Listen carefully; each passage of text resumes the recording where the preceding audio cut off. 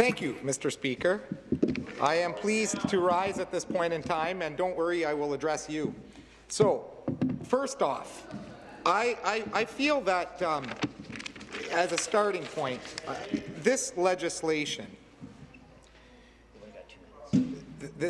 legislation causes me a great deal of difficulty.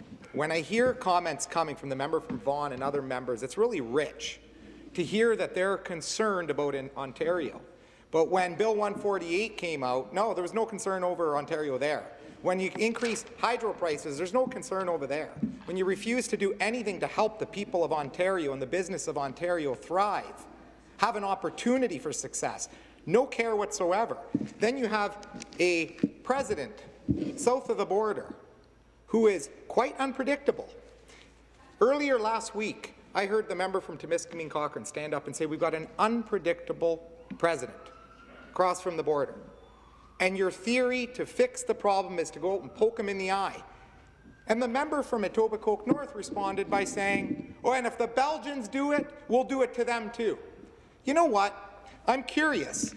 Isn't this the same government on this very day, today of all days, Pink Shirt Day, this very government who passed bullying legislation, and here they are responding to bullyish tactics south of the border by being bullies right back at them. And that's really rich coming from you. Really rich coming from you. So you want to be a bully, you want to treat a bully with bullyish tactics. Stop the clock. I just like to remind, I don't want to point anyone out in particular, but there is a list of bad people today. So I would suggest that you be careful how you vocalize. Continue.